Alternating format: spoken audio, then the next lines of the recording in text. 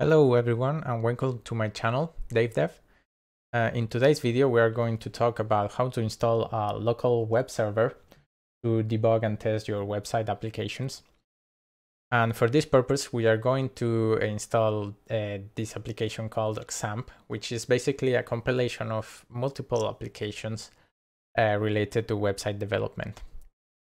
XAMPP stands for basically Apache, MariaDB or MySQL, PHP, and Perl. Apache is basically the HTTP server that is going to simulate your web application. MariaDB is for handling databases or MySQL. Yeah. PHP is just for installing and executing the language that is usually only executed on server side when you install a website. It is not mandatory to have this because you can also debug and test your JavaScript or other languages. But if you use a website that is developed on PHP, you can also execute this from XAMPP. And Perl is another language that at least I don't use. But you can have it here as well. So in these videos, we are going to cover how to install this program, how to set it up, how to debug your website, how to configure Apache for changing the port or creating virtual host or specifying HTTPS and creating an SSL connection, just to simulating the end result of a website. And also how to configure and use MariaDB and a special management tool for databases, which is called phpMyAdmin. And yeah, basically all the configurations that we really need to do for website development on our local machine without needing to use the live version of the website. So the first thing that we are going to do is to look for XAMPP in your browser and look for the Apache Friends website. Go to the download section. In here you have different options depending on your operative system. And also it depends on the version that the PHP that you want to use. The latest version, you can see here that we have PHP 7.4, PHP 7.3, or PHP 8. If you want older versions of PHP, you can just go to the more downloads and just go for your operative system folder, and then there you have a lot of options. But if you are not sure, I recommend just to take the latest PHP version because it's optimized and it has a lot of features that you would like to have. So that's what we're going to do. We download the latest version and wait for a couple of seconds to download. Once it's downloaded, you just click to the installer and start the installation process. It will say a couple of questions if you have an antivirus or something, but you don't really need to worry about it. Just continue. And in this section, you can specify what packages to install with your XAMPP. In my particular case, I only use XAMPP for very basic stuff, which is for PHP, Apache, and MySQL. So if you are going to use other tools, feel free to install them. But in my case, I won't.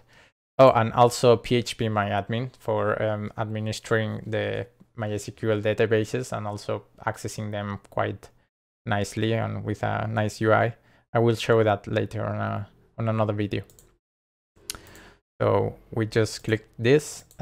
This configuration would be like the bare minimum for testing your web application with databases and with PHP. Click next. Also, the default folder, I recommend you keep that as it is because the XAMPP application has some hard-coded paths that it gets a little bit messy if it doesn't know where to find the the stuff. So if you don't really mind where the installation is going to be, just keep it as it is. I do the same.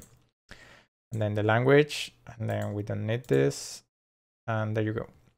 And just wait a couple more seconds.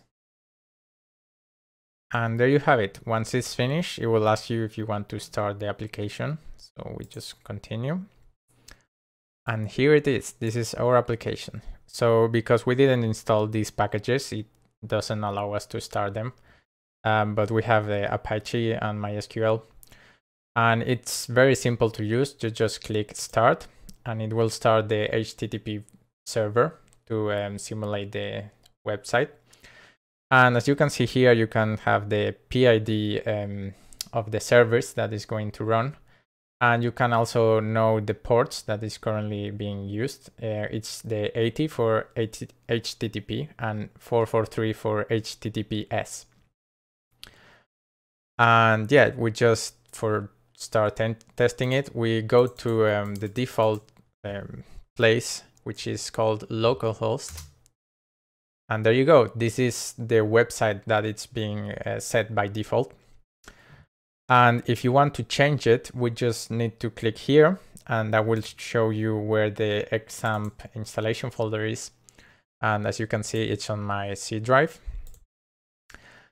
And the place you should set your websites by default, it's in htdocs. It has some default configurations, and the thing that is being shown is in this file, which is index.php. So if we delete this and we just do our own stuff, I call it index.html. Yeah, and we just use our editor, and let's do a basic hello world. Okay, and now if we go back to here, we need to remove this, and there you go. This is the website stored in htdocs here. And if you don't need any extra configuration, just work with this. Just drag and drop your website files here, and you will be able to test them locally without needing to go to the live server. But if you need some extra configuration, like configuring a virtual host or changing the port or testing MySQL or something like that, just keep an eye, because I'm going to make more videos about it with detailed steps to how to do all those things.